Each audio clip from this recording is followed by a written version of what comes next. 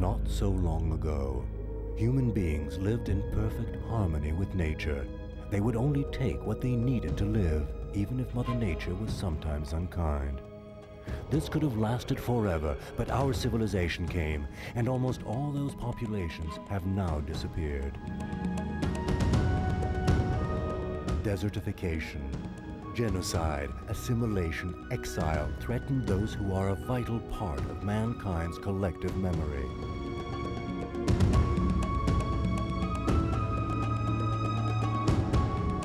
We have much to learn from them. Our own survival may well depend upon it. They are willing to teach us, but time is running short, for they are endangered civilizations.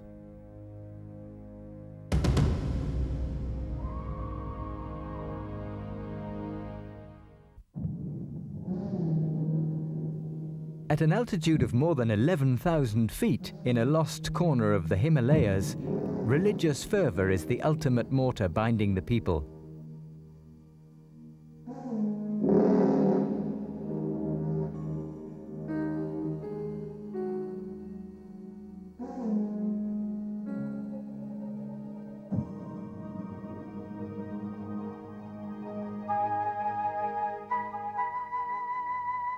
Our beliefs may appear complicated to you. They are in fact simple. Our country is the meeting point between the forces of good and evil, the gods and the spirits. They all protect us. My name is Sonam. I'm a teacher and a member of my village's folklore group. Our country's customs are thousands of years old. I want to keep them alive.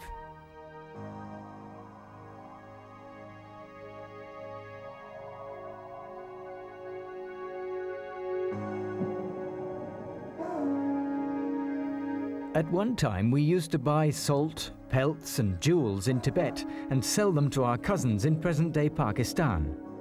In 1947, India was cut in two, the border closed. We can't sell in the West anymore. In 1952, China crushed Tibet. We could no longer buy in the East. So what's left today?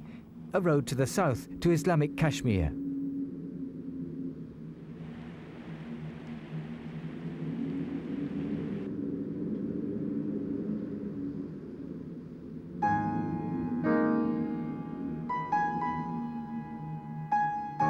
Ladakh can be summed up in a few words: 100,000 square kilometers for 100,000 people. Here, anything taken from the earth is a heaven-sent gift, a considerable achievement for the inhabitants, and a promise of survival during the long, hard winter.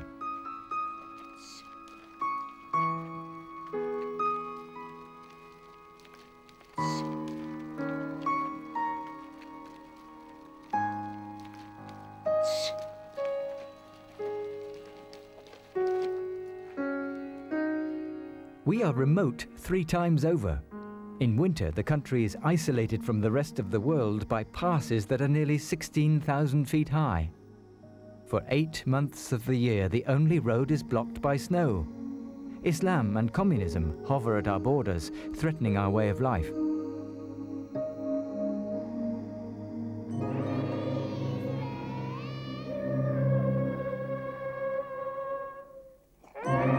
School finishes today. It marks the advent of spring. My niece Dede is 12. The journey home for her is no less than several days' walk.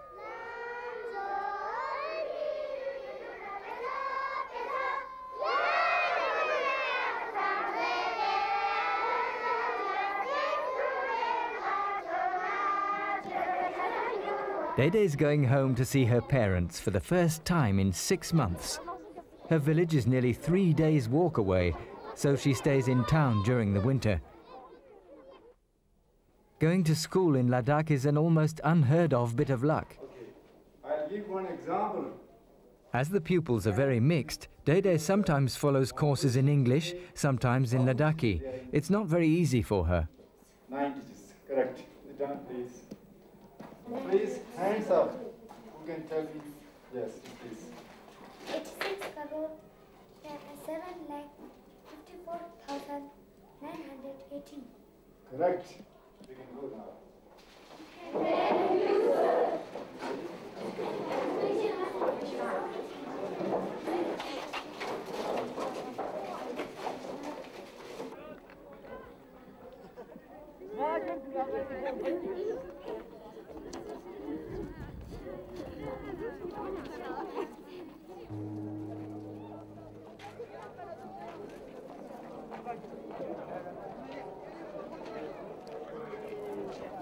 Uncle Sonam is going back to the village with me. He's also going to lend the family a hand during the spring months. The village is quite far away and more than 15,000 feet up.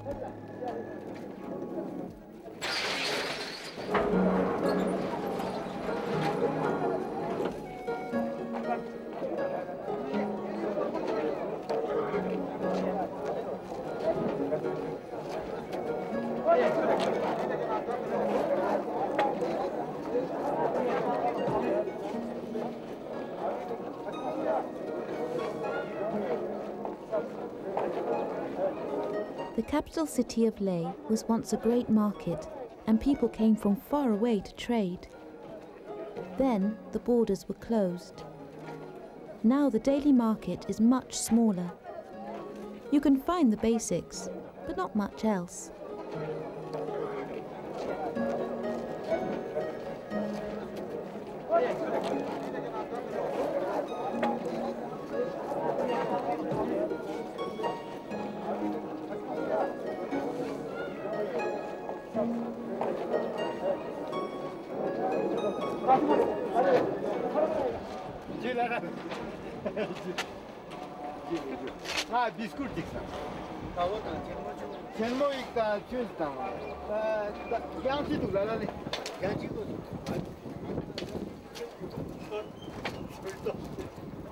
Sonam has bought a big pack to fill with supplies. Many things you can't get higher up, so everyone in my village is taking advantage of our being in town.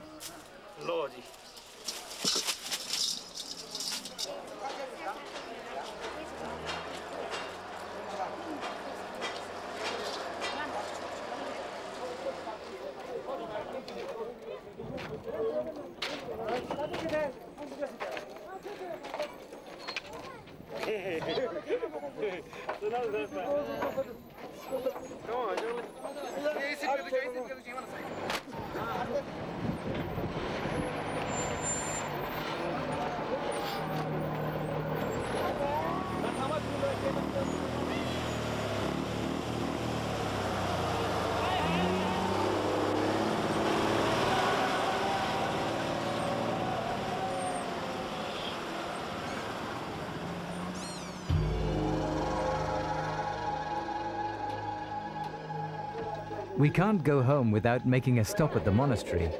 The road may be hazardous, but we must pay tribute and make offerings to Buddha. He guides our steps.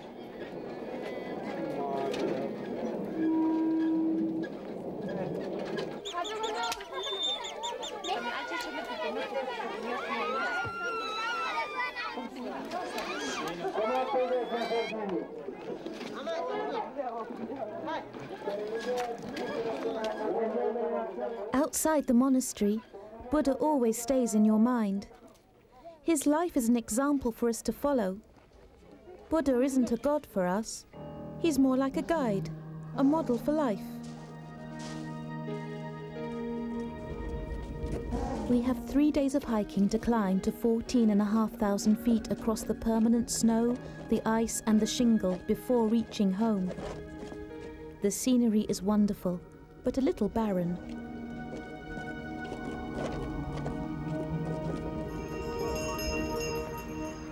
This is the last village before the upper mountains. You can recognize it by the stone walls that are lined with yak skulls. They're all engraved with holy sayings that protect the village.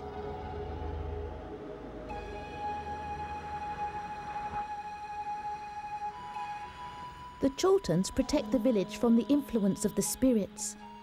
They look like Buddha sitting cross-legged. Each floor is a part of his body and represent his philosophy.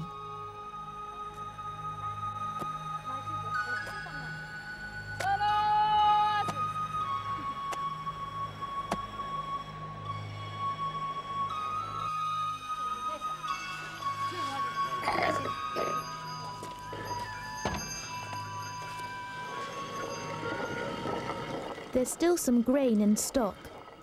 The last harvest must have been extremely good. Barley flour, called sampa, is what gets us through the winter. We add it to soups, barley beer, everything practically. Tonight we're staying at Lamo's, a friend. She has 2 husbands because her husband's brother couldn't find a wife. So now they live in one big family, and the land doesn't get too divided up.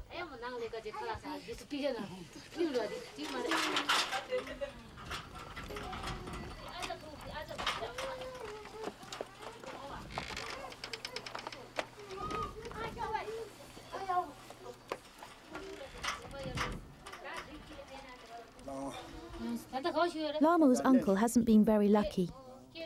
5 of his 6 children have gone to live in town. He's got no one to help him with the work, and his fields are falling into the river.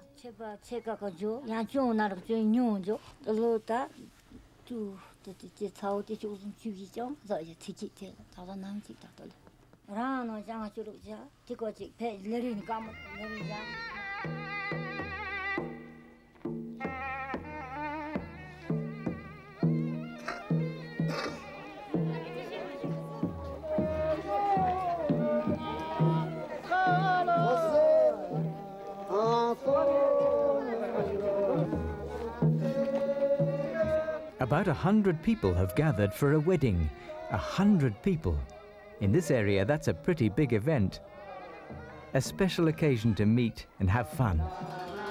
The married women put on their turquoise headdresses, which are by far their most precious possessions. Mountain traditions don't disappear easily.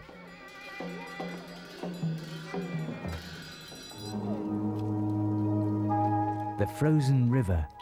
This carpet of ice is the only link between the capital and the village. To get to it, you can't walk along the banks. It would be even slower and more difficult. The moving ice is the only feasible way, despite the cold and the danger of breaking through the surface.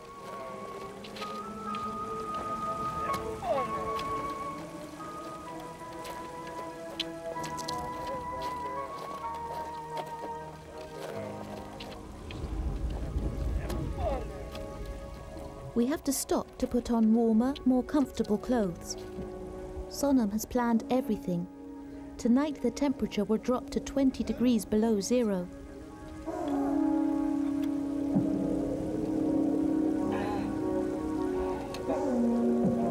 Sonam always carries with him a holy book of prayers.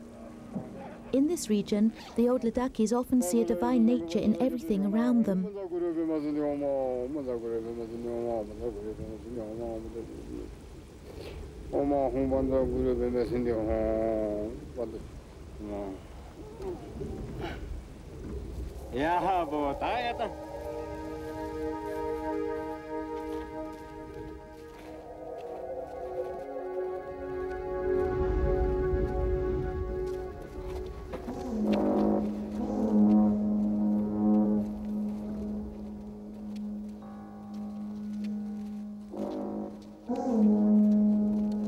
Earlier on, when I struck the ice with my staff, it sounded hollow. It's wiser to walk along the cliff.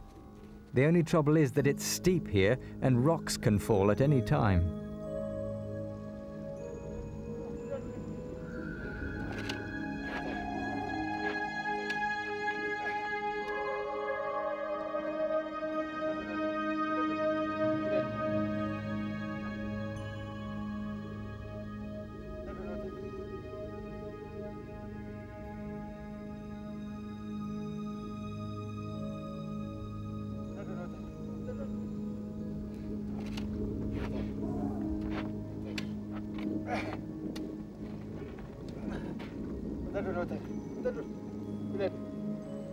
The yak-skin slippers are very warm but also very slippery.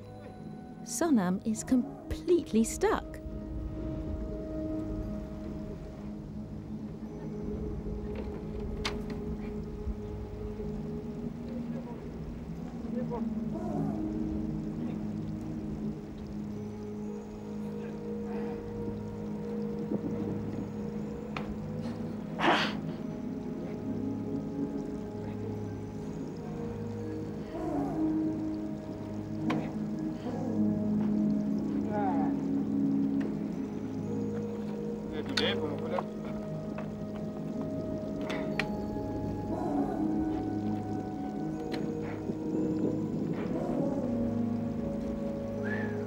The deeper we go into the mountains, the more we pay our respects to the spirits of the sky, the land, and the underworld.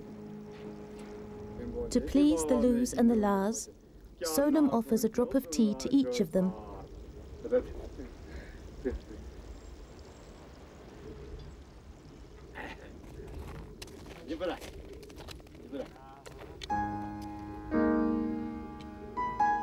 In Ladakh, especially in the upper mountains, the summits are said to shelter imaginary beings. Red Sans with two faces, flying witches, ogres, and dwarves. And since such creatures wake up when night falls, it's time to find shelter and light a warming, comforting fire to keep away the wolves and the spirits and the snow leopards.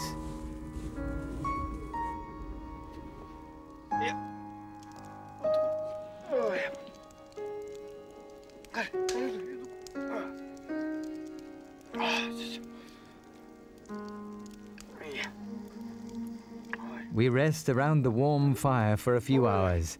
In moments such as these, we think about Buddha and his worthiest representative, the Dalai Lama.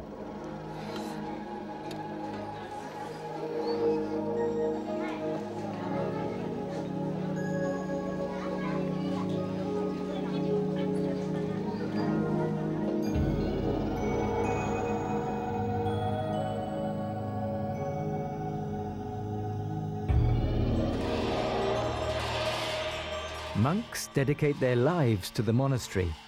Some give themselves body and soul to their religion. Others live there for a time before returning to everyday life. They have to obey strict rules. They pray several times a day. They take part in maintaining the monastery.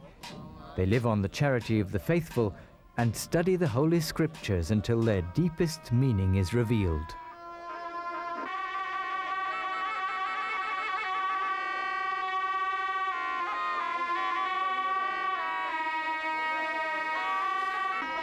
Nonetheless, some monks are born with great learning.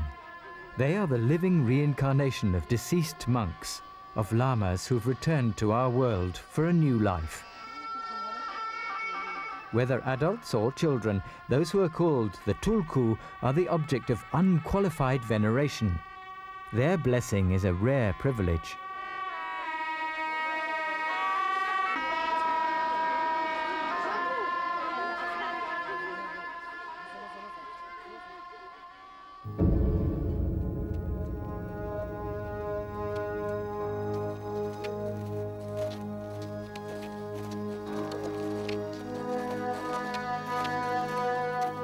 All alone in this immense landscape, we must remain confident, yet careful.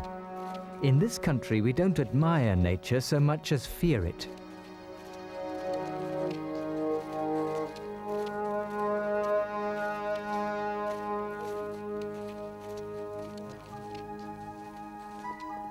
In winter, animals too suffer the harsh conditions of this barren region. Left on their own in October, they're herded together again in April, if they're still alive.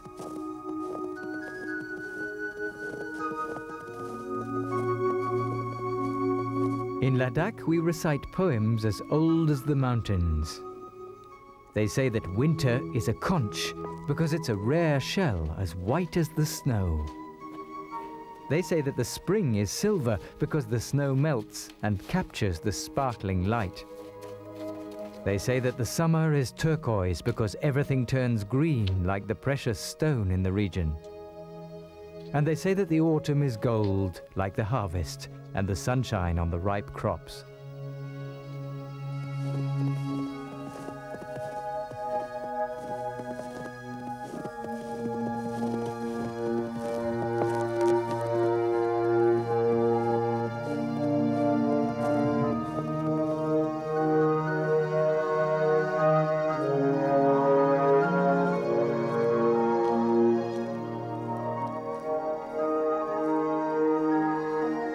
For 8 months of the year, snow covers the upper valleys, leaving precious little time to work the land and grow enough food to survive the winter.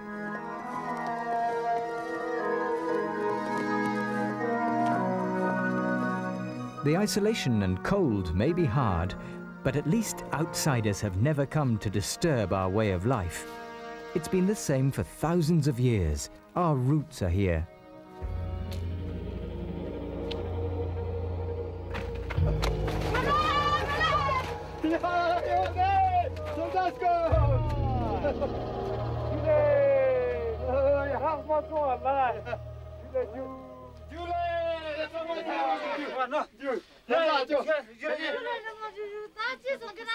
The family has been waiting for us to arrive for 3 days.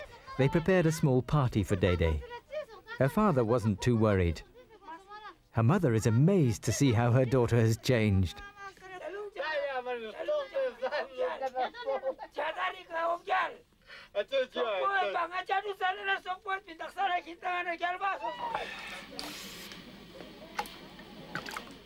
Our whole family is here, and the neighbours have come too.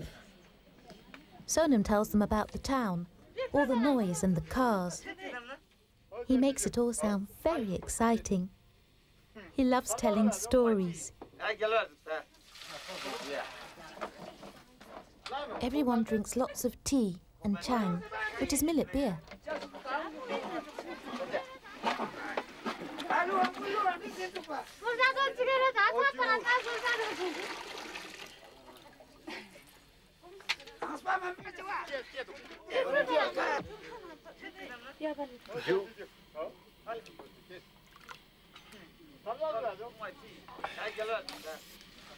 We have 4 generations here under one roof, which is quite something in this region, considering life expectancy is about 50.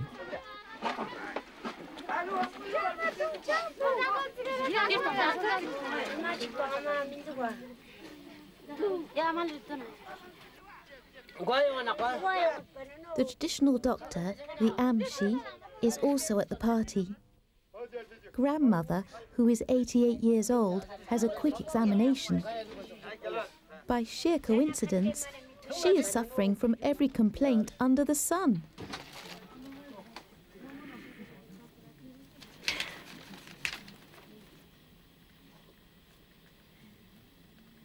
The Amshi gives her a few potions he holds the secret to, but most of all, good advice. At her age, medication can easily be a poison.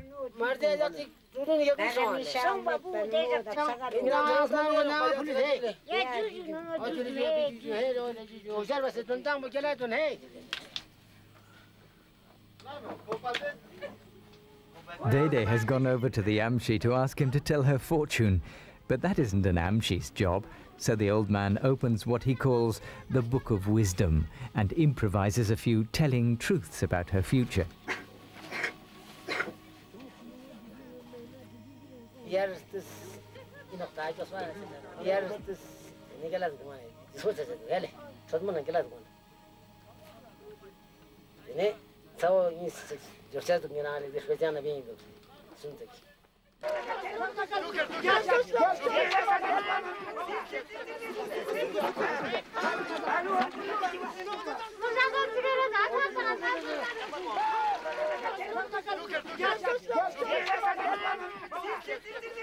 The men have challenged Sonam Ladakhi. They sit together in the corner of the room and play a really fast game of dice while waiting for the long-awaited spring.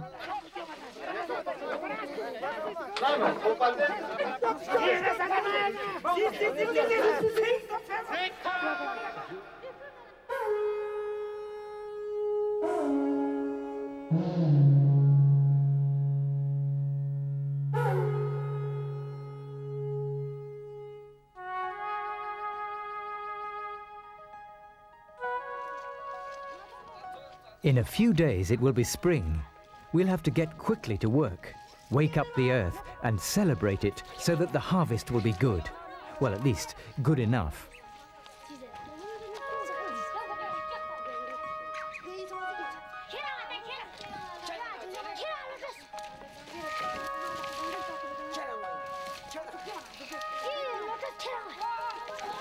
Every spring you have to think about the following winter. All at once the race against time begins again. Ploughing, sowing, harvesting, stocking up on the things we need during the 8 months of winter. Only 4 months for a harvest at 13,000 feet. Should it fail, everyone's forced to face the winter alone. A Himalayan version of the ant and the grasshopper.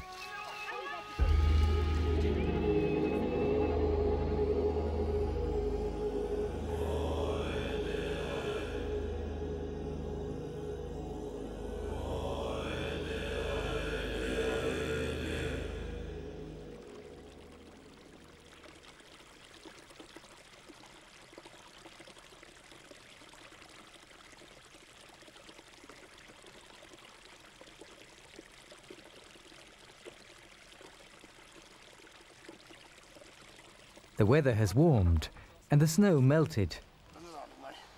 The spring may have come, but the soil is still frozen when we begin ploughing.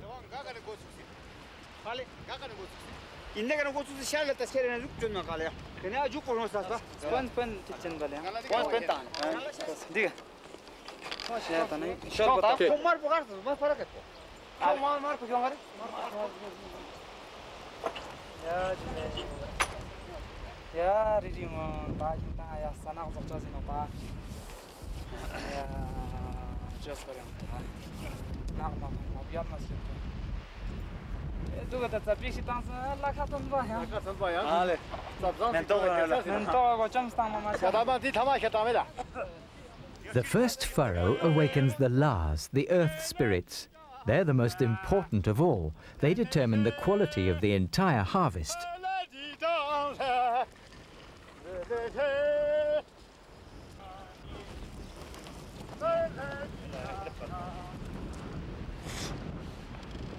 The team, the Dzos, must take part in our prayers.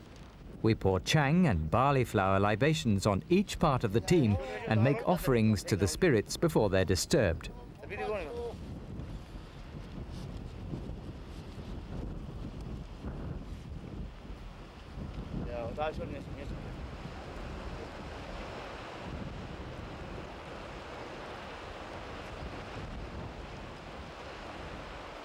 Sonam has come to help us.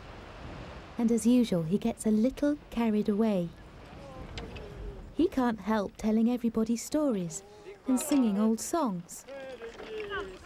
At this altitude, he's going to wear himself out. He's not used to working so hard. But for now, he's still got everyone fooled.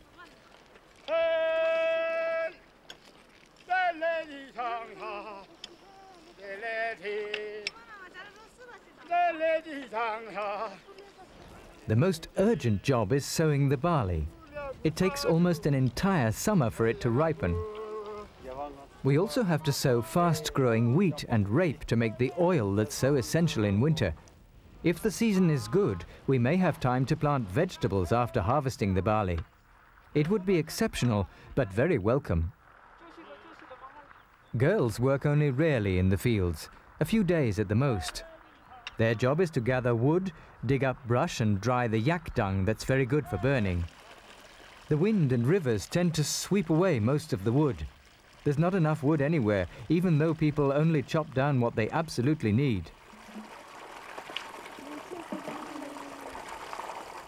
In winter, the snow comes right up and around the house. But in summer, water is a problem because the house is far from the river. There's no choice. We just have to carry it up.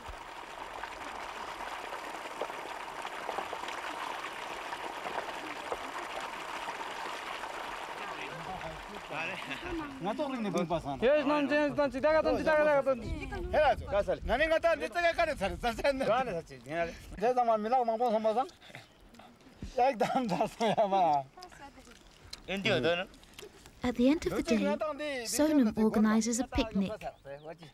It's not part of the tradition. He's worn out. But not even that keeps him from singing some song or another.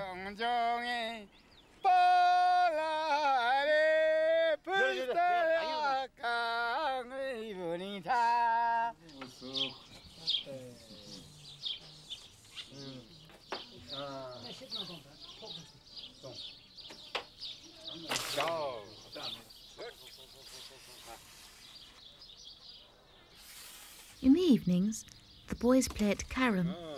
It's like billiards without a ball. The one who gets the last token in wins the kitty. We girls barely have the right to watch.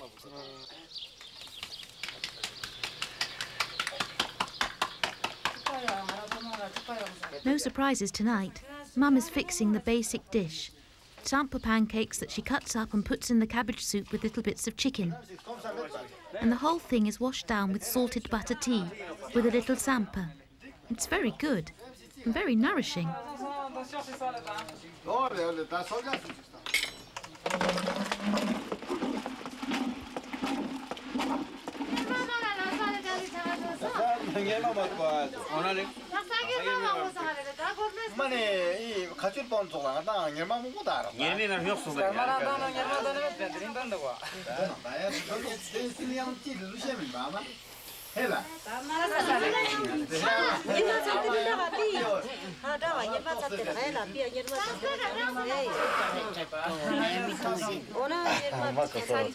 Sonam is completely tired out. He's explaining to Papa Ritseng that the ground is really hard and dry. He thinks it's pretty funny. Ritseng is making fun of me. He's older than I am, and he does this kind of work every day. The land is fertile, it's true, but it's very dry. It rains less and less. Each year the fields are eroded by the melting snow. They're getting gradually smaller. There's no longer enough to feed the family. And there's certainly no longer a surplus to sell. So the children have to leave. But it's hard for them to know what to do. Karma isn't happy. He has looked everywhere for work, but he has no training. He can't speak either the Urdu of the Kashmiris or Hindi very well, so no one wants him. Sonam tries to help him. He advises him to go to Spiti province where they speak our language. Maybe find work in tourism and be a driver. But Karma wants to remain in Ladakh. And Pa Ritseng says that when Karma returns to the house, he doesn't know how to do anything.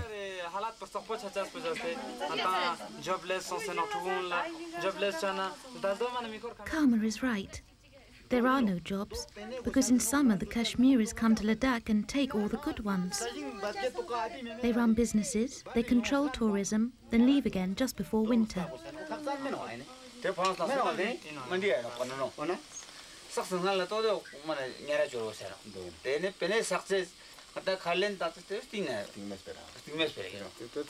Sonam thinks that tourism is the only possibility.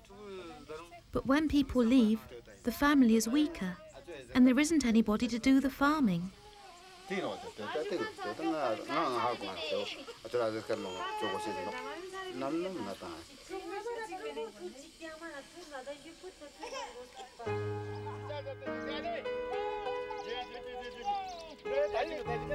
Sonam is leaving.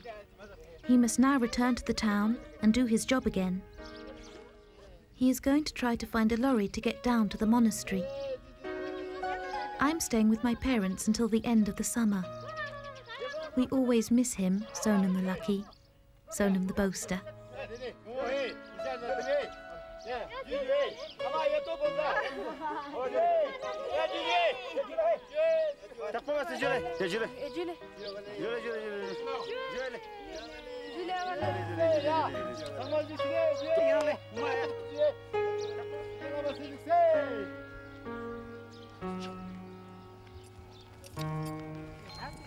Still higher up in the mountains in summer, you come across those who have suffered most from the closing of the borders, the nomads, the caravanners. They used to cross the high passes to get to the lower reaches of the Indus, where they would sell Ladakhi products, which earned the region money. Today, the borders are closed. Like these nomads, Ladakh has entered into a great sadness. It's no use looking for the dozens of yaks they used to own for the transport. They served no further purpose, so the nomads let them die of old age. You don't kill when you're a true believer. The nomads still travel through the upper valleys, but they've become no more than ordinary shepherds. Goats and sheep have replaced the dzos. The people live from spinning and weaving. They also make cheese, the strict minimum for not having to become sedentary. And thus they maintain the rhythm of their former life.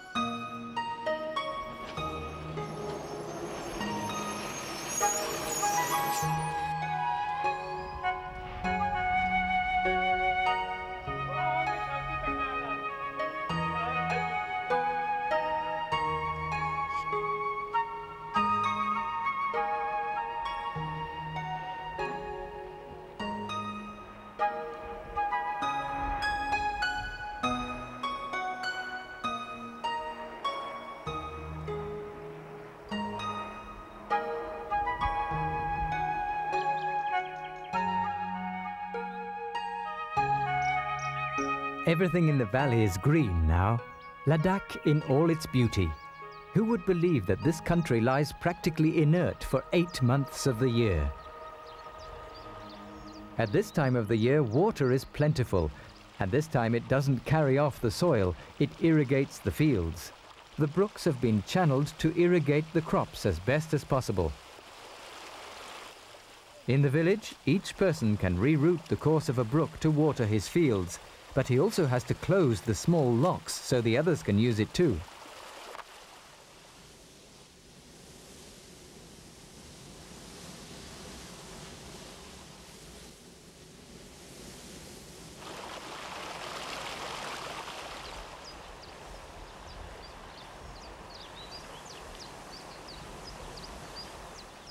Everything grows in miniature because of the lack of sun.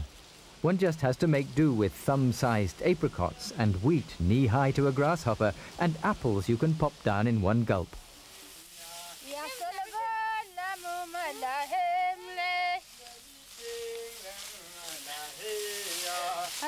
The sense of community is very strong and important here. People help one another during harvesting because the harvest waits for no man.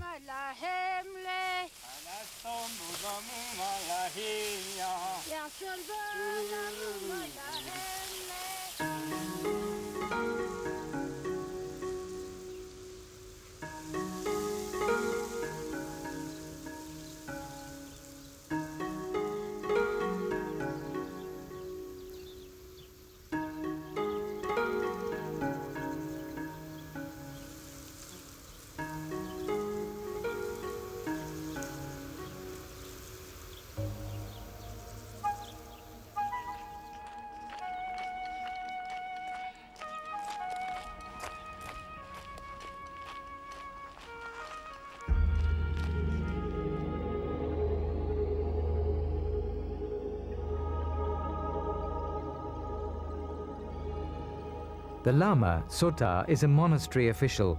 He's also a friend. I want his advice on a number of questions.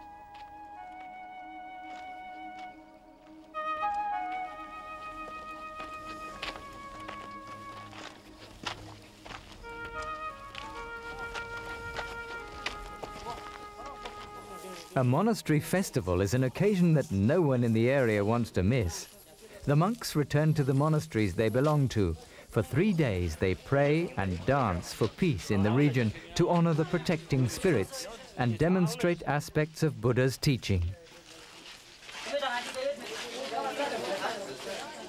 Sota directs the monks who are dancing. Each wears clothes made or donated by the inhabitants of the region. But most special of all, and for the only time during the year, the dancers wear holy masks that are kept in a special room. Sota is wearing the mask of one of the most powerful protectors, Mahakala.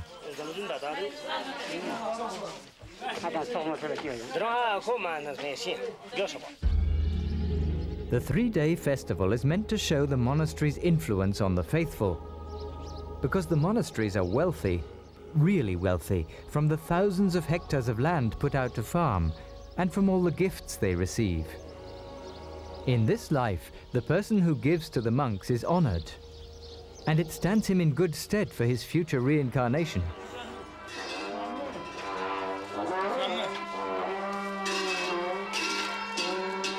So once a year, the monastery demonstrates the extent of its spiritual and temporal power. Inspired by the sound of horns and clashing cymbals, the monks enter the courtyard of the monastery.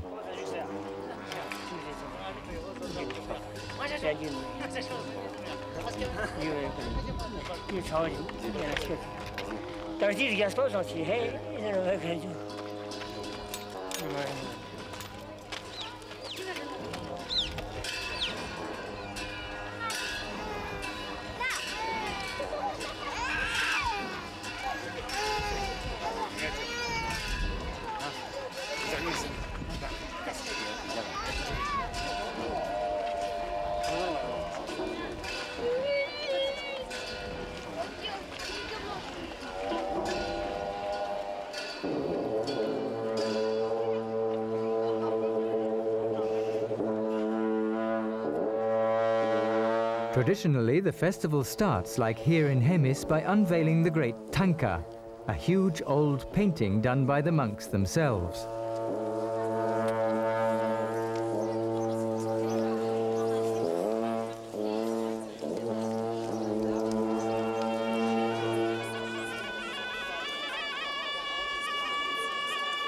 The senior monks file out in procession. They supervise the whole ceremony.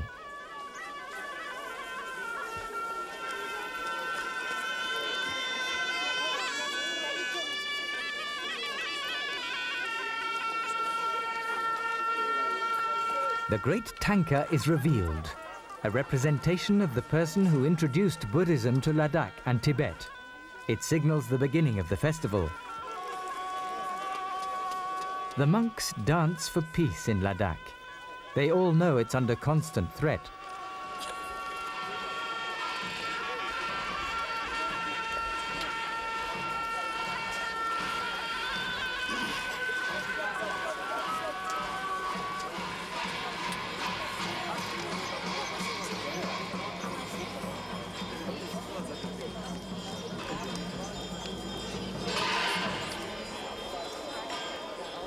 Meanwhile, a few monks in disguise mingle with the crowd, encouraging the people to make offerings, a very secular way to ensure the monastery's future.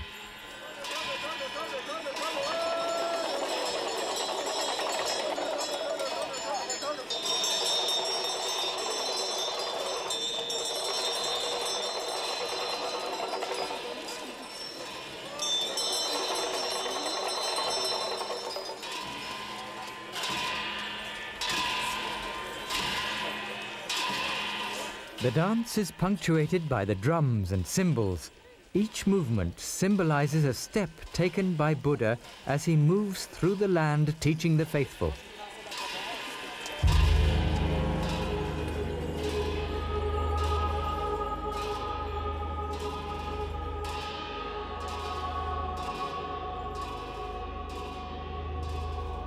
The monks revolve according to a detailed, carefully rehearsed choreography.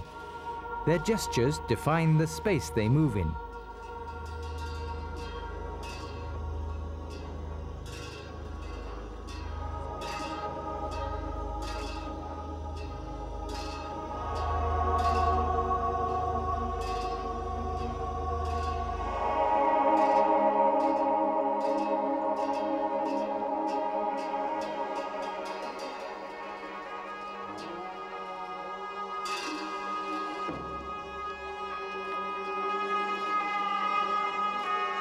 Each dance is a test of endurance for the monks who have to control every movement for more than an hour.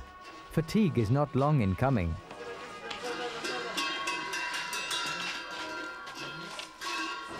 The warmth and weight of the costumes are suffocating, and it's a relief for them to be able to take a short rest as they change costumes for the next dance.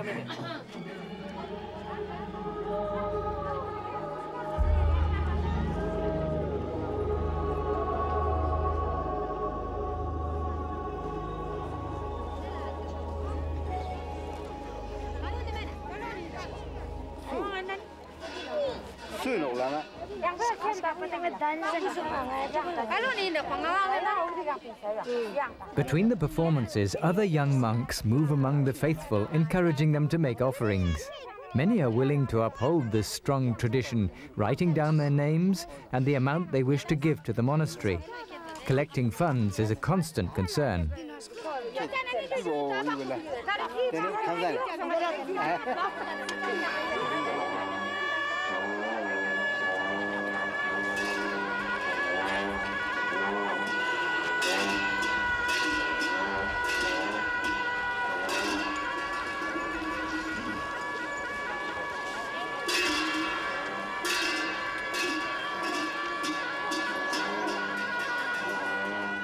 Sotar agrees to receive me during the festival.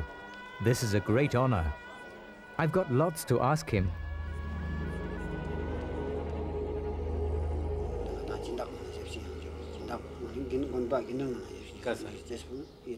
My first question is about the lack of rain in summer. Sotar is surprised. There's not a lot we can do, he answers. That's nature. Some wizard monks in the area claim to be able to make rain fall. Here we have no such powers. But we sent 3 monks into the mountains to pray for a good summer.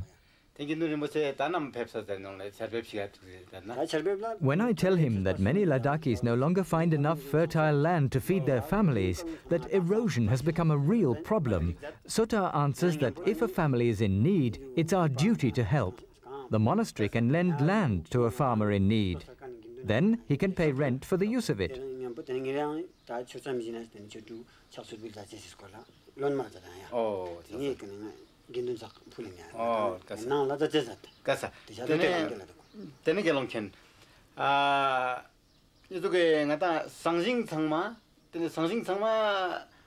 The young are leaving. Teaching in our language is disappearing.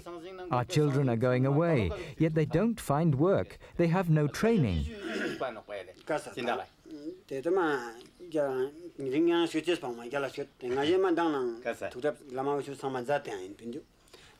Sotar's answer surprises me.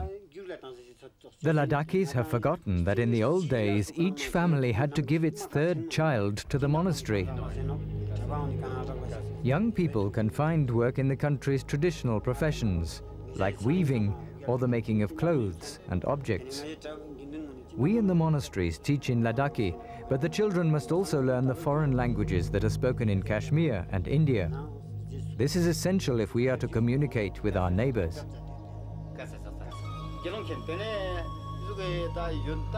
But the borders are closed. The Kashmiris are invading Ladakh. They want to force their religion on us. All our neighbors are at war. There are more soldiers than Ladakhis in the region. We're foreigners in our own province. But Sotar thinks that we should pray for our neighbors. They live in great torment, for they suffer from their own desires. Our philosophy is right, he says, because it brings peace.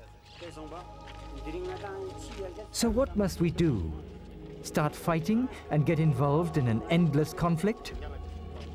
Or leave our region in the hands of defenders with a radically different religion?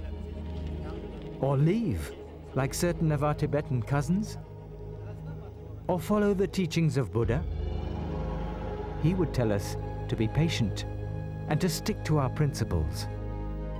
That time would pass and that Ladakh will live on. That's our only hope. For faith in Buddha leads to faith in oneself.